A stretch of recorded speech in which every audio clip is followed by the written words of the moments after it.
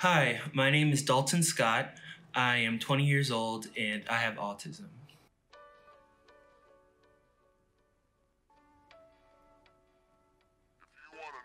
So, autism or autism spectrum disorder is a developmental disorder that affects communication and behavior. For communication, maybe the person with autism is nonverbal, or they have a hard time understanding the nuances of conversation. The behavior symptoms of autism tend to revolve around the fact that a lot of us have a need to be repetitive or to follow a set pattern.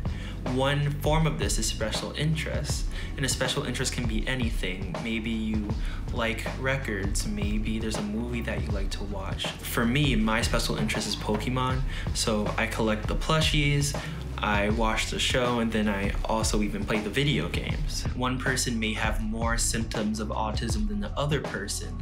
Doesn't mean the other person who has the less amount of symptoms isn't also struggling. I was only diagnosed 2 years ago because my symptoms aren't that severe. But even though that's the case, I have a really hard time with schoolwork and socializing with others.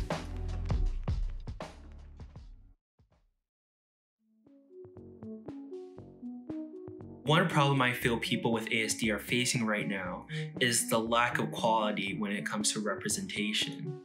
There are characters in TV shows and movies that have autism. For example, Sam Gardner from Atypical or Sean Murphy from The Good Doctor. The problem that we have with these characters is the fact that they're basically just a caricature of an autistic person, and they're just full of stereotypes. Before I got diagnosed, I did research, and even though I matched up with all the symptoms of autism, I remember watching these characters, and it made me second guess myself of whether or not I was actually on the spectrum.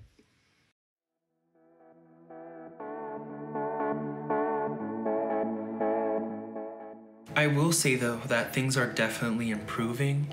We have people in the media like Greta Thunberg, who is an activist and is showing that people with ASD are capable of great things. We have the movie Loop, and it features an autistic girl who's all nonverbal but has a beautiful, unique view of the world. And there's also the ASAN, or the Autism Self-Advocacy Network, which is run by people who have autism and does a great job of actually supporting the community. And I think if we continue along this path, as well as continuing educating people about what ASD really is, I think things will turn out for the better.